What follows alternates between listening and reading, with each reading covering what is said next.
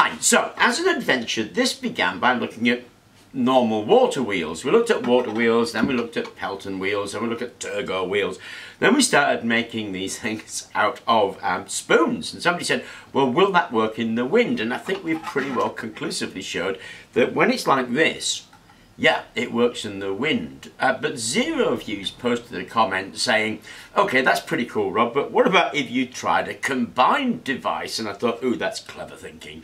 So we're going to give this a go in water to see if we've actually created ourselves a combined device. So let's get it set up.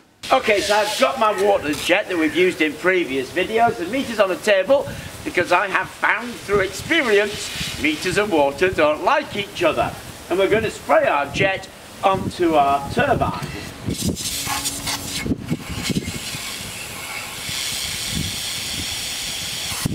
Wowzers!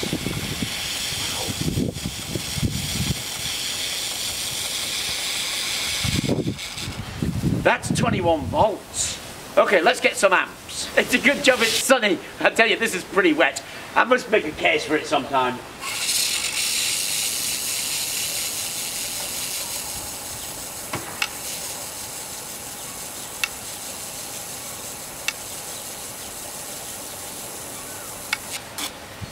$21 milliamps. Not bad.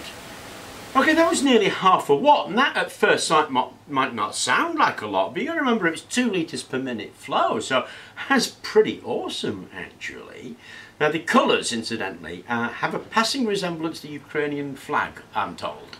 It's purely coincidental. I just happen to have chosen those colours from a colour wheel.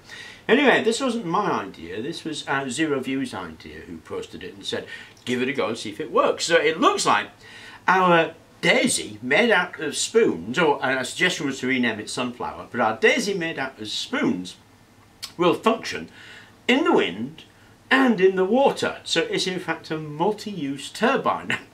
Possibly, not making any real claims, but possibly the first of its kind in the world. A turbine that will function in wind or water. Brilliant in the UK where we get a lot of rain and we don't get that much wind, but we do get windy days, so we could swap this over. Anyway, I thought I would show that to you because I thought it was absolutely fascinating.